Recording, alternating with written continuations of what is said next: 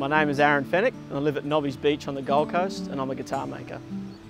We don't mass produce guitars, so it's one of those things that it does take quite a long time to build the way we do. We really focus on the quality side of things. So in my workshop, people will see a real mix of modern tools, but also traditional hand tools as well. We're really lucky we've got incredible timbers in Australia, but then you've got to dry them right, make sure they're sourced sustainably, and it's something that we take a lot of care in doing. My workshop's completely humidity controlled for the building environment and making sure that we actually care for that timber right through the process. If you're lucky enough to find something that you're really passionate about doing, it won't be easy, it's a challenge, and it certainly for most of the period won't pay the bills, but you'll never regret it.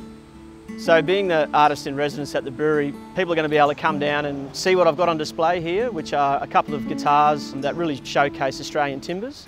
Most people have never seen that side of an instrument before, and hopefully they'll sort of get an idea through looking at the photographs and what's on display about how that process comes together.